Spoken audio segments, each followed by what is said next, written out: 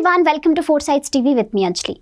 The recent reports regarding the rise in the ocean surface temperatures have been a matter of great and grave concern to all of us, as this would mean the planet is engulfed by a mire of phenomena, leading it away from the normal course by a considerable margin, inviting such a catastrophic features utterly against the human welfare. Here's a special story from 4Sides TV.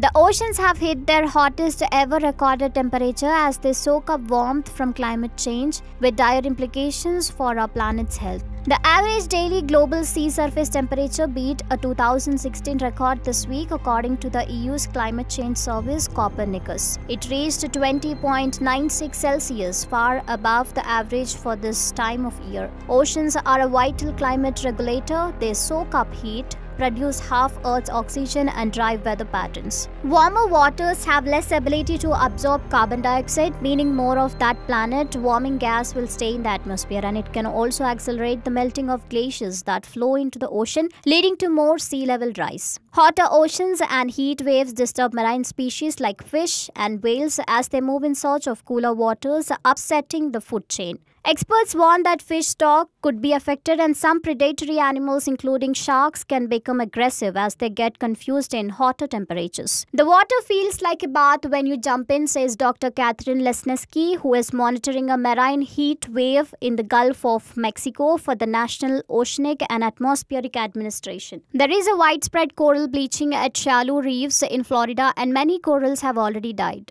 We are putting oceans under more stress than we have done at any point in history, says Dr. Matt Frost from the Plymouth Marine Lab in the UK, referring to the fact pollution and overfishing also change the oceans. Multiple line charts showing the global average sea surface temperature by year since 1979. The 2023 line has passed a previous record set in 2016 and is trending unseasonally upwards. Scientists are worried about the timing of this broken record. Dr. Samantha Burgess from the Copernicus Climate Change Service says March should be when the oceans globally are warmest, not August. The fact that we have seen the record now makes me nervous about how much warmer the ocean may get between now and next March, she says. It is sobering to see this change happening so quickly, says Professor Mike Burrows, who is monitoring impacts on Scottish seashores when the Scottish Association for Marine Science.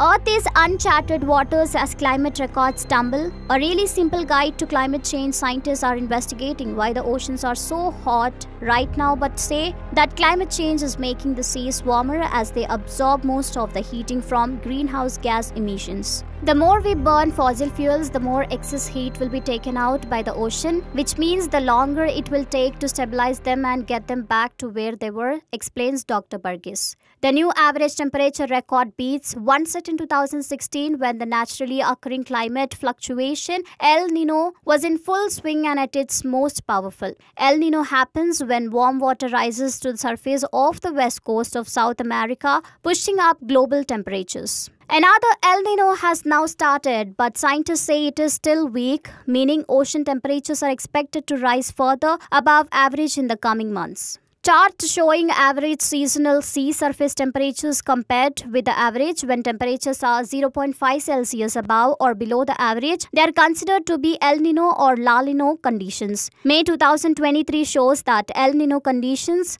are beginning. The broken temperature record follows a series of marine heat waves this year, including in the UK, the North Atlantic, the Mediterranean, and the Gulf of Mexico. The marine heat waves that we are seeing are happening in unusual locations where we haven't expected them, says Professor Burgess. In June, temperatures in UK waters were 3 Celsius to 5 Celsius higher than average, according to the Met Office and the European Space Agency. In Florida, sea surface temperatures hit 38.44 Celsius last week, comparable to the hot tub. Normally, temperatures should be between 23 degrees Celsius and 31 degrees Celsius, according to the National Oceanic and Atmospheric Administration. Marine heat waves doubled in frequency between 1982 and 2016 and have become more intense and longer since the 1980s, according to the Intergovernmental Panel on Climate Change, that is IPCC.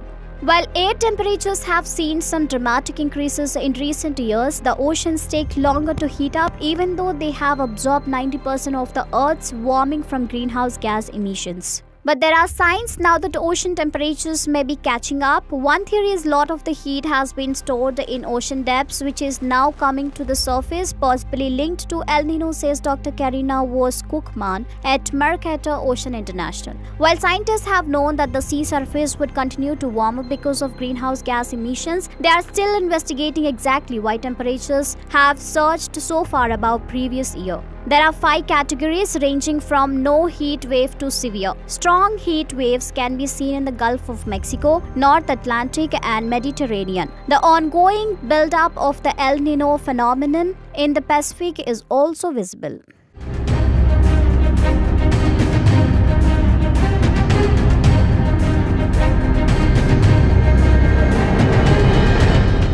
It is already a high time for the stringent initiatives to be put into practice in leading to a scenario of renormalization of the global climate as we perceive the dangerous alarms proving disastrous for the planet, and there should be a collective coincidence in reaching up to the standards set by the scientific community in perceiving the pristine purity of the life on this wonderful blue planet. Thank you for watching 4Sides TV with me, Anjali.